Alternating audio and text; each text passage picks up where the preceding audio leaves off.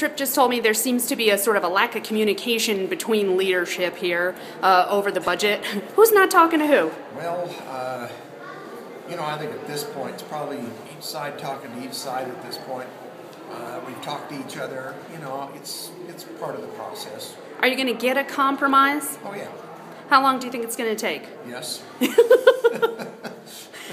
All right. Do you think the governor's office was maybe a little bit late to figure out they didn't like the deal that had already been agreed to? No, I don't think there's anything unusual there. It's typical. I mean, every year we have budgets that are the budget's fairly close this year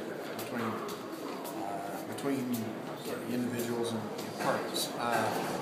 Fact of the matter is that it's always those few dollars that it comes down to on how we're going to spend them.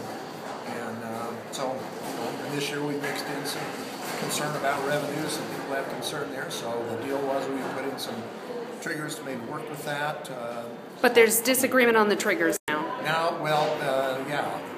The triggers that we talked about have been expanded into some spending triggers as well, which I think is what caused the problem. But anyway, it's a typical process. Of course, I'm not on